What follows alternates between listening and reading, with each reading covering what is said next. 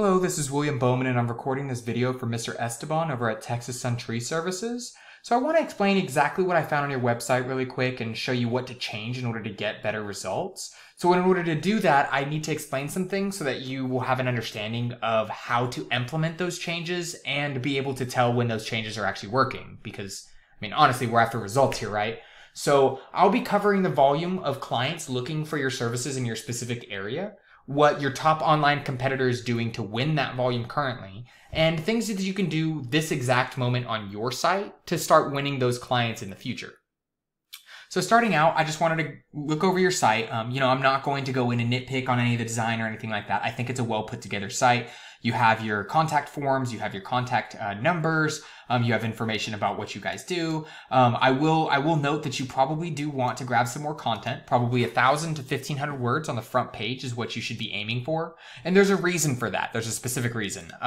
The reason for that is because you want to actually be able to fit in more keywords. And what are keywords? Well, keywords are simply just what somebody would throw into Google in order to find your services in their area. So if I was searching for tree services, I might throw in, tree services San Antonio. And this would be my results. So first I'm going to get a bunch of ads, which I'm glad to see that you're not up here because a lot of people will just scroll past here. I think for your specific area, the click rate for those ads is anywhere between 3 to 5%. So I'm glad that you aren't paying for those. When we pop in here, I see that we have next is the Google Map Pack. So the Google Map Pack, this is a good place to be. If you don't have yourself registered with GMB, it's called Google My Business. I would recommend that you go and set that up. There is a way to optimize it to ensure that you're in the top 3. But I want to go ahead and pop into where most people go to, which is called the organic search area. So this is exactly where, you can't pay to be here. You have to basically set up your site properly in order for Google's algorithm to rank you here on the organic search is what they call it. And this is just based off of these keywords. So I'm going to pop into their site. This is the top competitor. You can see that they do have quite a bit of information on the front page. I would say probably about 600 to 700, but they also have them hidden under these read more. So you can actually go to these other pages that they have linked, but it doesn't. I thought it was a drop down. Anyways, I won't be picking through their site here. I'd rather just show you behind the scenes what they're doing that actually works. So when we pop over here, we're going to see their site. So you're going to see a UR, DR, backlinks, referring domains, organic keywords, and you're going to see how many people on average come to their site every single month. So that is quite a number of people organically, which means that they aren't putting in their website directly into the URL, but they're searching them and finding them through Google. So that's a great number to have. So let's talk about what they do well. So you have a UR, which is theirs is 31. From a 0 to 100 rate, a 31 is pretty good. A URL is your URL rating. It's basically like the trustability standard for your site. 31 is actually a healthy score, especially being, they're number 1 for this search criteria. So that's I would expect that score, or maybe even 35. But then we're talking about the DR. So a DR is your domain rating. This is like the power or the reputation of your site. So, or this specific URL in our case. So this is actually pretty surprising, a 2.9 out of 100. For this position on the Google search, I would usually see a DR well above 15. A DR of 2.9 is very easy to beat.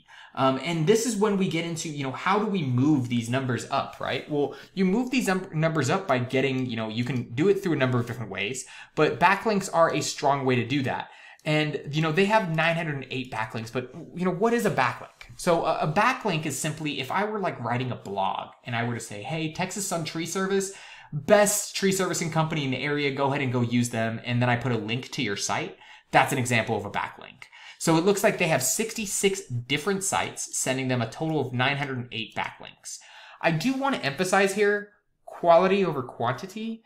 I have seen 10, 15 good quality backlinks beat 1,000 if the backlinks are made poorly.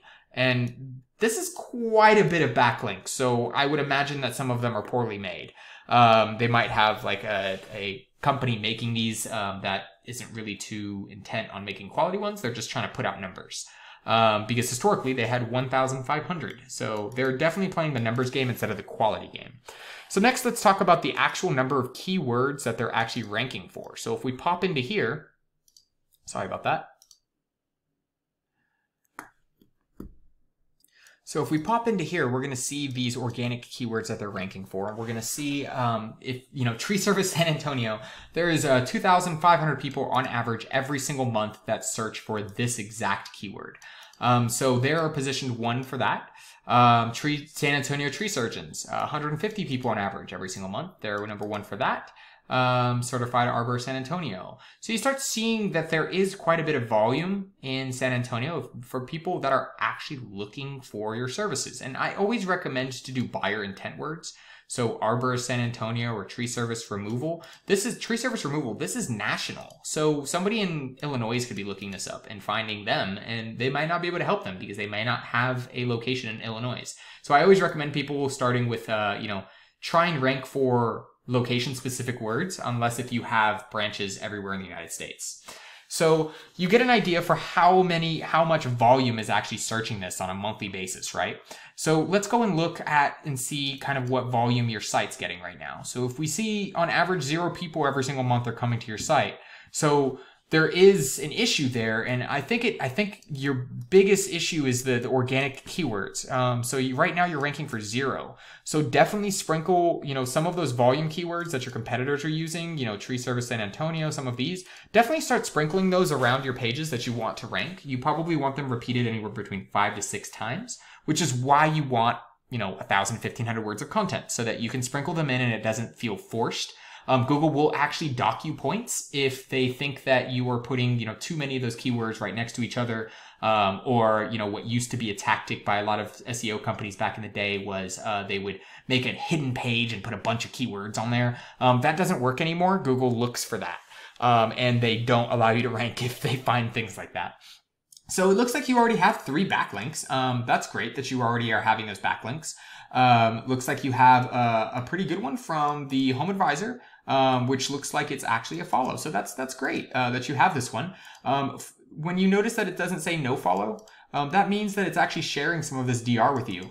So that's probably why your DR is actually moving up, which is great. Those are the type of backlinks you want. I would recommend going out and creating more backlinks. But quality backlinks like that one from Home Advisor was pretty good. The fact that they did it as a follow backlink, which basically just means that the HTML tag at the end of their backlink doesn't have a no follow command. So other than that, content, more backlinks, and I think that is it, unless if you aren't on this Google Map Pack. And if you aren't on the Google Map Pack, definitely go and do that. That can bring you quite a bit of volume. And if you do that in conjunction with your site, it's actually really good for ranking to have your GMB set up because it actually helps the ranking of your site as well. But I hope this information was helpful.